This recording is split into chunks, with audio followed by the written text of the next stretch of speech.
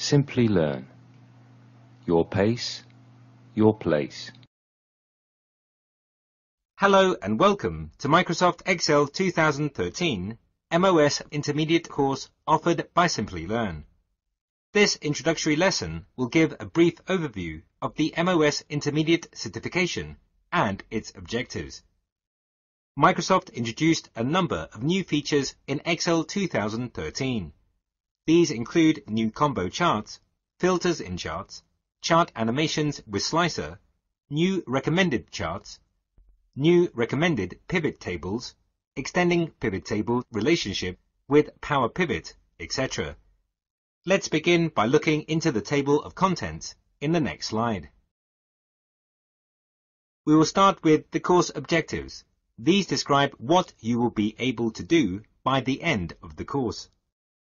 Next, Microsoft Excel 2013 MOS Intermediate Course Overview will be discussed, which also includes course prerequisites and gives you a strategic understanding of the course. Next, the value of Excel 2013 to the professionals as well as to the organizations is discussed in detail, and the lessons covered in this course are listed. Exam pattern, including the type of questions that appear in the exam, is covered next. Lastly, to help gain advanced knowledge in Excel 2013, other sources of information are also listed. Let us begin with the course objectives in the subsequent slide. By the end of this lesson, you will be able to manage and share workbooks in Excel 2013, apply custom formats and layouts, create advanced formulas, create advanced charts in Excel 2013, create and manage pivot tables in Excel 2013. Let us take a look at the course overview in the following slide. This course will provide a comprehensive and detailed introduction to manage workbook changes with multiple users in shared mode. The course will introduce applying customized formats and layouts. The course will also cover the information about creating advanced formulas and functions, creating advanced chart elements, and managing pivot tables. Demos are provided to show how to work with advanced features of Excel application and get hands-on experience in Excel 2013. The target audience of the course is anyone who is interested in learning advanced Excel 2013. Basic knowledge of Excel 2013 is required for taking this course. In the next slide, we will discuss how professionals benefit from using advanced Excel options. Professionals can benefit from Excel in different ways. In Excel 2013, professionals can use new functions to effectively work with data. They can create interactive charts with slicers and new filter option in charts.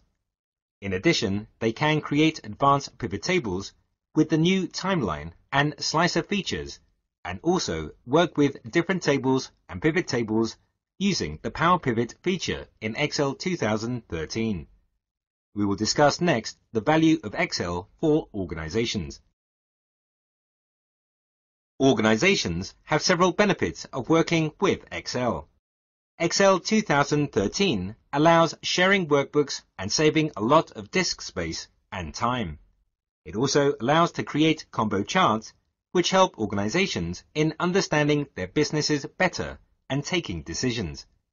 In addition, Excel 2013 has advanced formulas and functions, which helps in storage of data. The Excel application also comes equipped with different quick analysis tools, such as pivot tables, charts, and new Power Pivot, which helps in analyzing and managing risks and ensuring that there is no financial impact. Let us now look into the lessons covered in the course. There are 5 lessons covered in this course. Take a look at the lesson names that are listed on the slide. Let us move on to the next slide to understand the exam pattern of MOS Excel 2013. MOS Excel 2013 certification exam is purely skill-based and measures the candidate's technical ability in Excel. In this exam, you have to complete scenarios in the provided workbooks. Additional information on the exam pattern is explained on the slide. In the following slide, let us look into MOS Excel 2013 Intermediate Certification details. Microsoft Excel 2013 MOS Intermediate Certification proves that the certified professional can work with Excel 2013 application effectively and efficiently. This certification also proves the certified professional's skills in Excel 2013. The software component used in this certification exam is Microsoft Excel 2013 desktop application. The certification code for MOS Excel 2013 is 77-427. This is the latest version of the Excel 2013 certification. The duration of the exam will be 50 minutes and the total number of scenarios will be 4 to 6. The advanced features of Excel 2013, such as charts, formulas, and pivot tables, will be the focus area for this certification exam. No prerequisite certificates are required to take this exam. The book suggested and created by Microsoft to prepare for this certification test is MOS 2013 Study Guide for Microsoft Excel Expert, Part 1, 77-427, by Mark Dodge. Let us look into the sources of information in the next slide. Critical information can be found on Microsoft Exam. This provides required skills and preparation materials for this exam.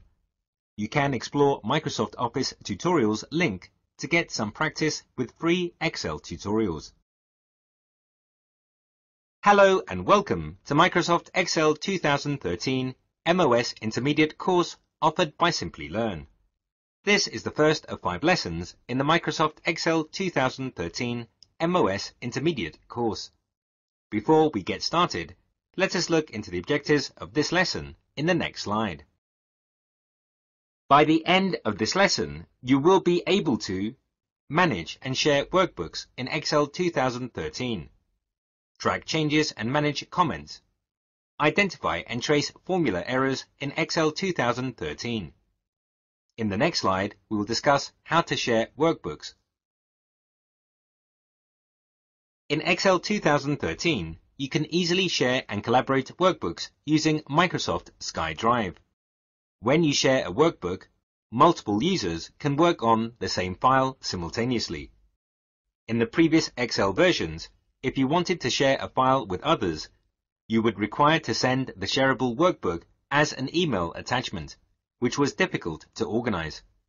In Excel 2013, you can share workbooks by posting on social networks, mailing as attachments, sending files through instant messengers inviting people, and sharing workbook links. By sharing a workbook, you can easily collect comments, updates, changes, and suggestions from other users. You can also restrict changes to the worksheet structure and data by protecting with password. In the next slide, we will continue to talk about sharing workbooks. Once changes are done by users, data can be merged into the original version from the copied one. You can remove the users from sharing a workbook or stop sharing a workbook once all the changes are made.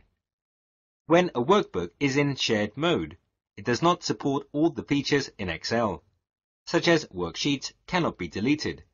Worksheets or workbooks cannot be protected or unprotected. Macros will not run. Text to columns command will not work. Tables cannot be created. Cells cannot be merged. And the merged cells cannot be split. Let us do a quick recap of the steps John performed.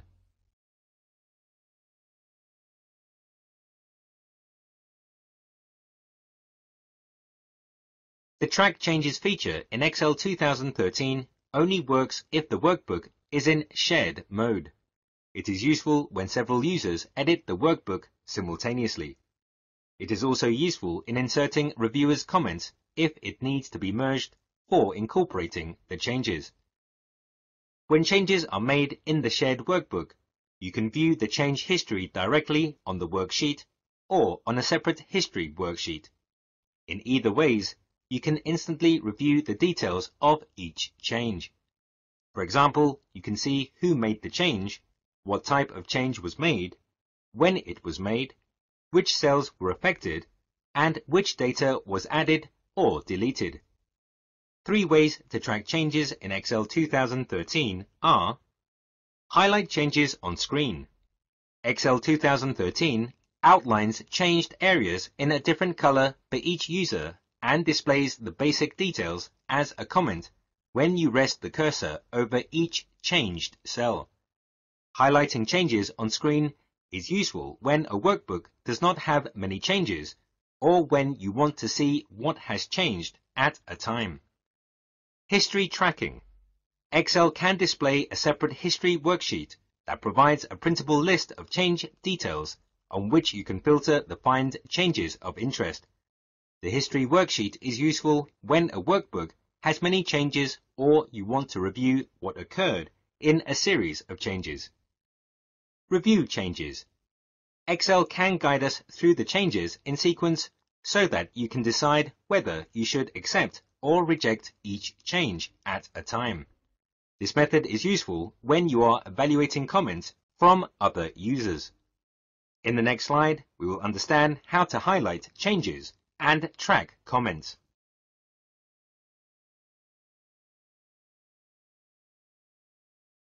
Once you turn on the Track Changes feature, you can highlight all the changes in 2 ways. One is highlight changes on screen. With this, the modified cells will be highlighted with a unique border and indicator. Highlight changes on screen helps when there are only few changes and the changes need to be seen at a point of time.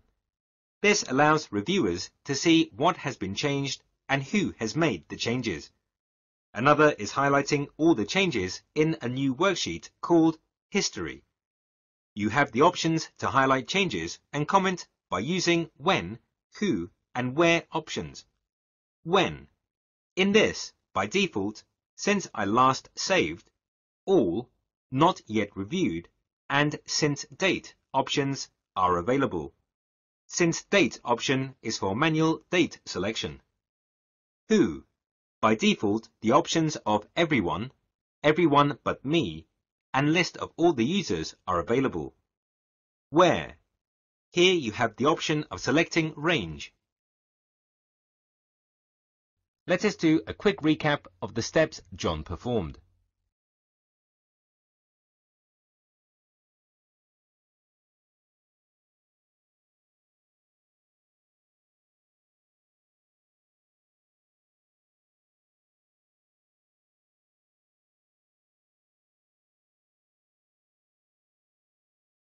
Track changes are useful for reviewers to know the changes made in the workbook. To save changes permanently, you need to accept change, accept all changes in document, let you accept all the changes in one go. You can also reject change or reject changes in document. The latter option lets you reject all the changes at once. Alternatively, you have the option to accept or reject the data of only some cells by using when, who, and where options. When. Here the options that appear by default are not yet reviewed and since date. Who. Here by default options are everyone, everyone but me, and list of the shared users. Where.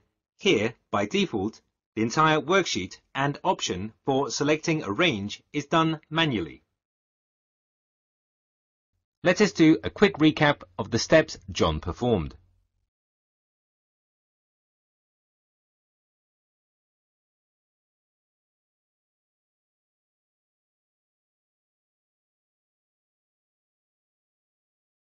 Many formula errors are simple mistakes.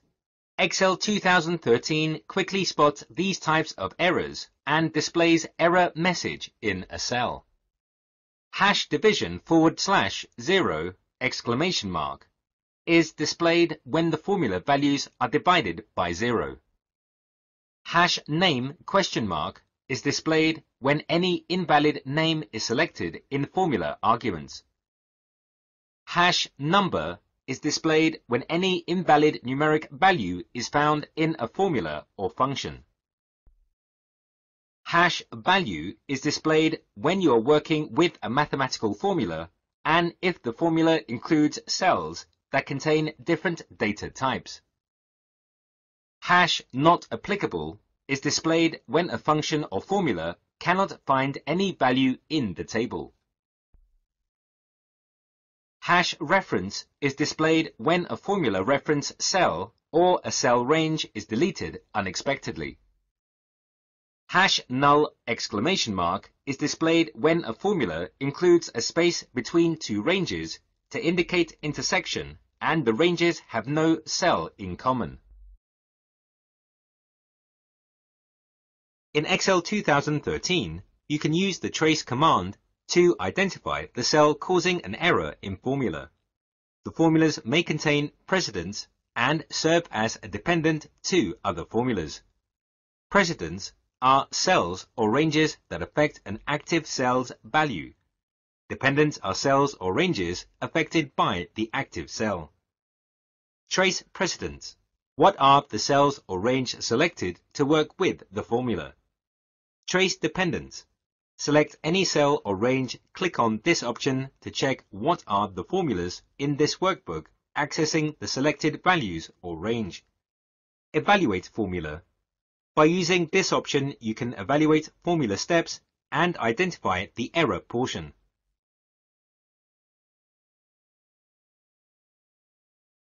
Let us do a quick recap of the steps John performed.